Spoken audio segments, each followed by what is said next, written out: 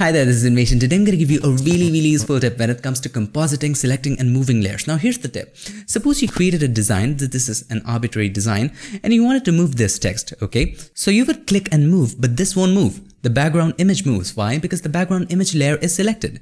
Now, if you want to move this, you have to select this text layer and then move it, which is kind of a hassle. If you have a lot of layer, finding that will be a problem. Now, you might say, well, there is something called auto select.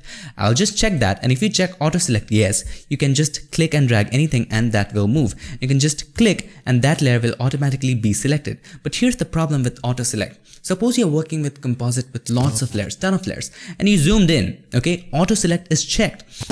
And you're working on something, okay? You zoomed in, you're working on something and you accidentally moved it just like that. You think the canvas moved, but in reality, the image moved. Have a look here. The image has moved a little bit. Now that can create a problem. Now here's the solution and here's the main tip. Check off auto select. And whenever you want to move something by clicking it, here's what you need to do. Hold the control or command. When you hold the control or command, momentarily the auto select gets checked, and then you can move whatever you want. And if you hold the control, if you're using the latest version of Photoshop, it will show the pink lines around the things over which you hover. Okay, so you want to move this, it will show the pink line, only then you move it. Okay, then you move it. Okay, hold the control, move it, hold the control, move it.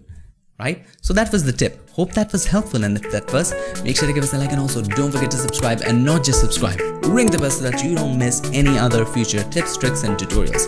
I'll see you guys on the next one. Till then, stay tuned and make sure that you keep creating.